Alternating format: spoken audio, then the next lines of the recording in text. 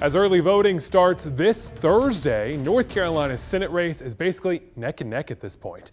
According to the political blog 538, they average all the polls across the state, and they found that Republican Ted Budd is up by a little more than 2 points. That's basically within the margin of error, meaning every single vote is going to count. WFMY News 2's Ariel Cadet looks at the push to get young minority voters to the poll.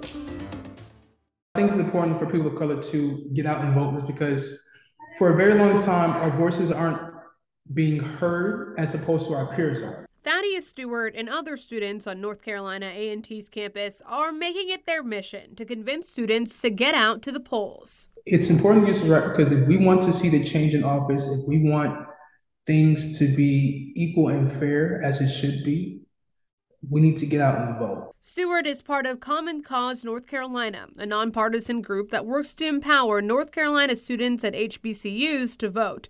According to data from Tufts University, 43% of black students turned out to the polls in 2020. That's compared to 61% of white students. Students I spoke with on campus want to close that gap. Voting for us is a great way for us to not feel underrepresented as minorities at an HBCU. It's important because minorities didn't always have the power to vote, that's one. Secondly, when you go to an HBCU, you finally get the chance to be a part of a majority. Our whole life outside of HBCU, we will be a minority.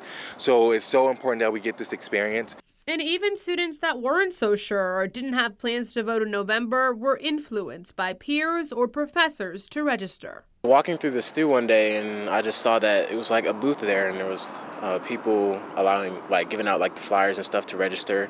And I was like, I had just turned 18, so I was like, why not? Common Cause is hosting a Bus to the Polls event Friday on campus. It's a block party with music, games, and food, and after the festivities, students can hop on a bus to vote afterwards.